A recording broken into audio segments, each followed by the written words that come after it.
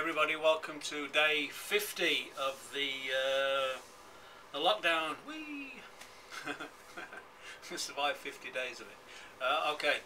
Today is just a little bit of throwing some basic cylinders that are going to be mugs. I'm having a look at what shape I want for mugs for these sprigs to go on. So that's what we've got today.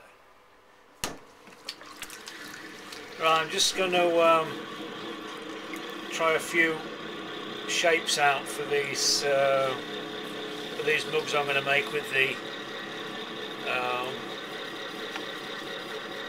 sprigs.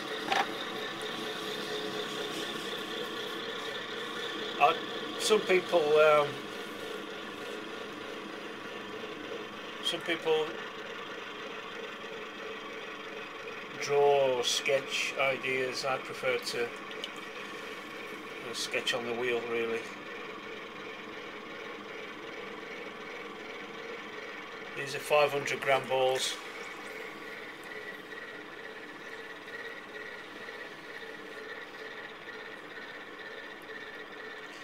So I'm just going to start off with a simple cylinder.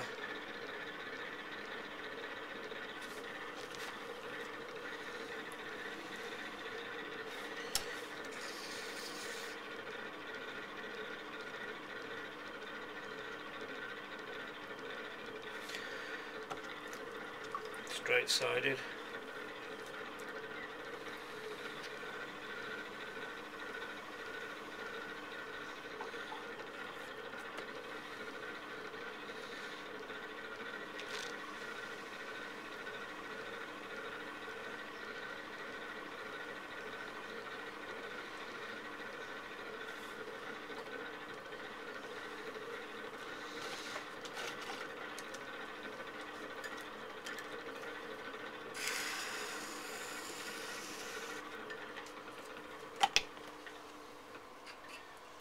Got a sort of a twisted wire here, just to pull underneath. That way I don't have to trim the base. So that's the first shape. Okay, the next shape is going to be slightly tapering in towards the top.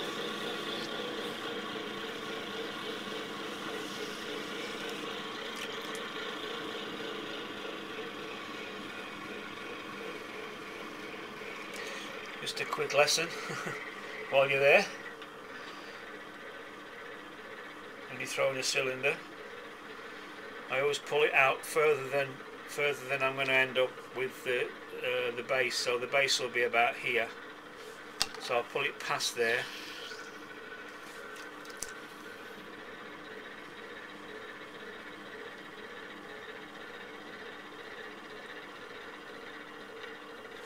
So that when you push in from the bottom here, you're actually lifting part of the base you've just stretched out. That way you lift all the clay up into the body, and it saves you getting that sort of chunk of clay down here that a lot of beginners get. So this one's going to taper in slightly.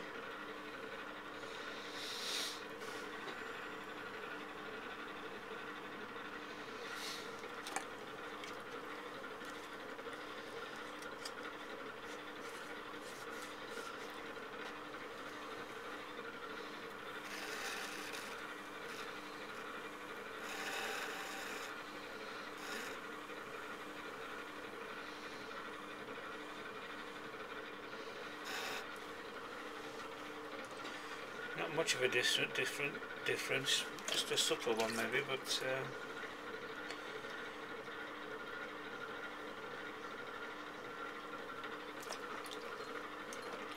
one to look at.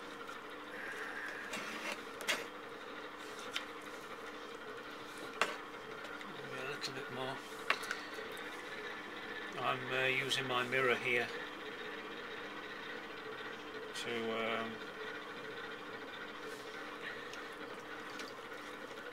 help me decide on the final shape. Make sure I get it right.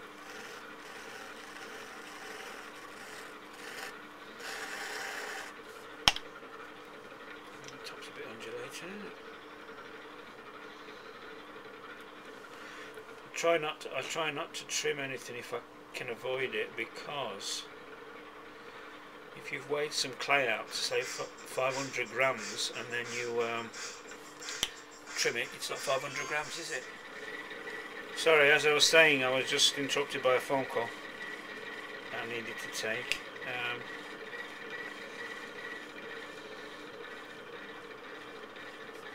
As I was saying, I was using my mirror to get the angle right.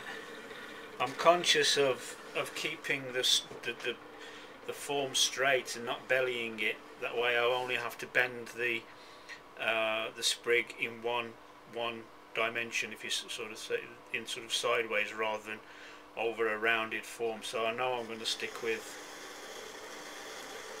a straight-sided piece mug. So that's the second shape. I will be finishing these off and adding sprigs to them and putting handles on, so I can get a good look at exactly what I'm doing.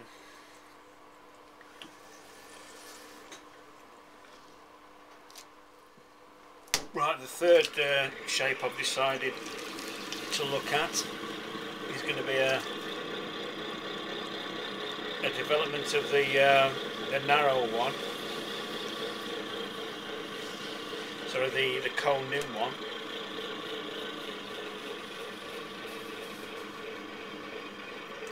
Out past the point where the base will end. Again.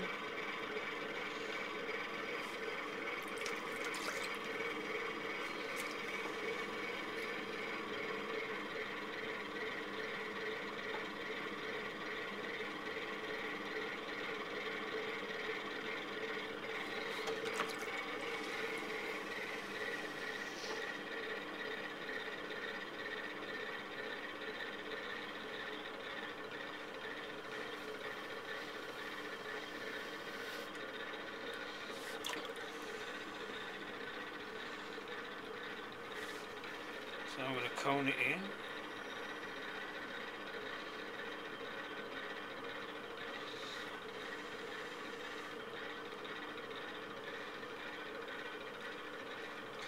And I'm just going to put a little flared edge on.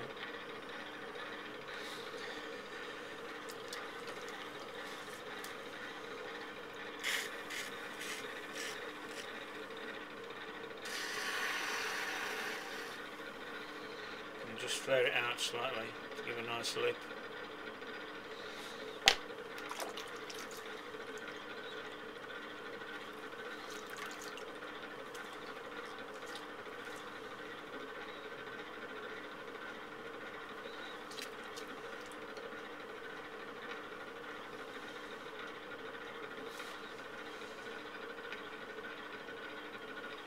I think that will sit nicely on there.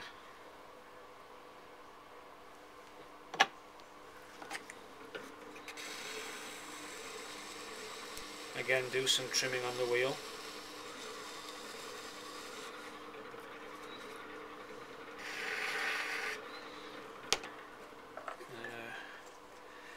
A wiggly wire to cut it off.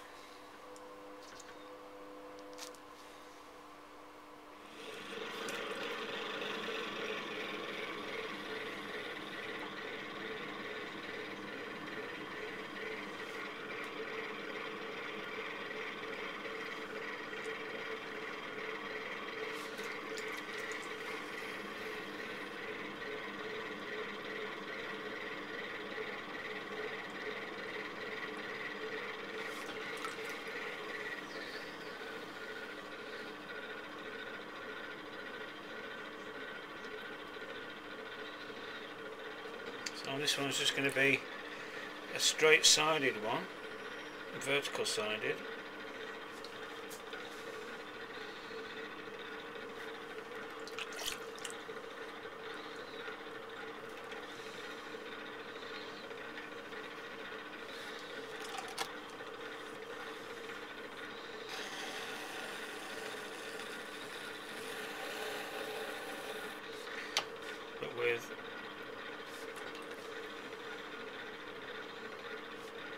Slight indentation there, and a curve out.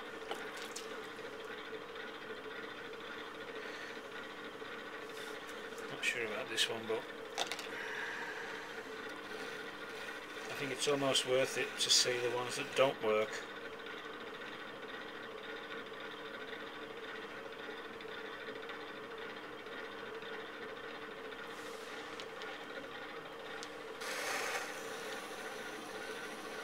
Sometimes I've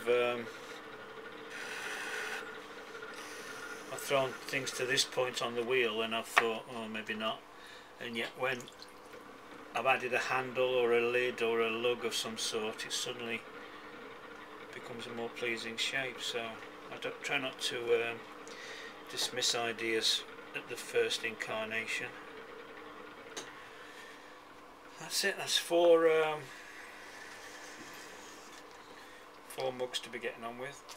I'll do some handle pulling on those later or tomorrow, depending on when they dry out.